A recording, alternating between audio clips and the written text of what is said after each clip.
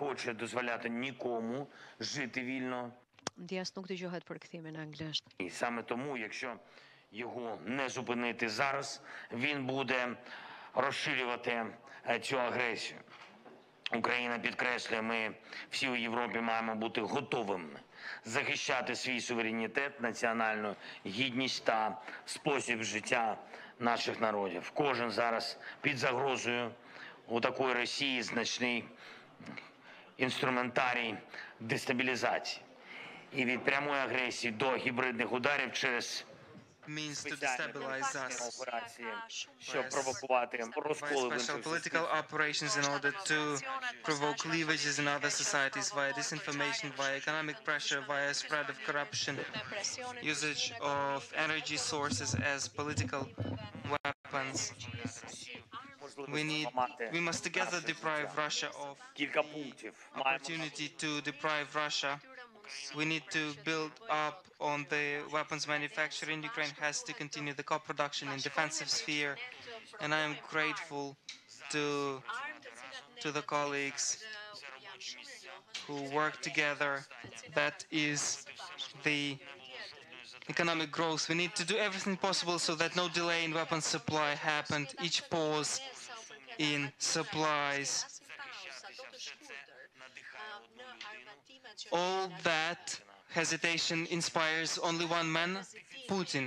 And the more he sees our deficit in equipment and weaponry, the more he will think that he can push to the end Europe and the West. That is a highly dangerous situation for each free nation. In the aftermath of this summit, we have concrete agreements, in particular regarding strengthening Ukraine and our artillery.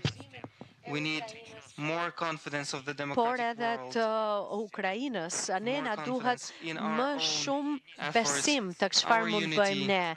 Ne duhet që ju të keni besim tek ne, tek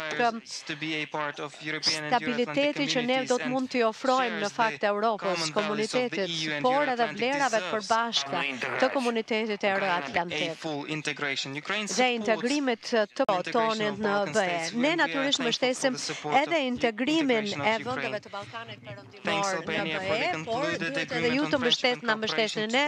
Faleminderit për bashkëpunimin që ne kemi parë me ju sot, vullnetin tuaj të qartë që keni shprehur. Faleminderit, natyrisht ai u shpreh edhe nga zoti kryeministër dhe është një rëndësi shumë të madhe për ne, edhe që do të merrni pjesë në samitin global të paqes. Ukraina, si edhe i gjithë rajoni i Europës juglindore, duhet të vijojmë që së bashku të bashkëpunojmë, të ecim përpara, të merrni pjesë në samitin global të paqes. Natyrisht të na mbështesni edhe në formulën tonë të paqes, planin me 10 pika. Lufta është filluar nga një person i vetëm, por puna për paqe është një punë të cilën do ta bëjmë të gjithë së bashku. Kështu që të gjithë ata që vlerësojnë rregullat, rendin botëror, të bazuar tek rregullat, duhet të na mbështesni, sepse lufta dhe ne jemi shumë më shumë se një person i vetëm agresori. Duhet të na ndihmoni. Faleminderit për vëmendjen, faleminderit për mbështetjen tuaj. Dhe gjithashtu, më lejoni që të falenderoj për këtë summit zotin kryeministër, lavdi Ukrainës.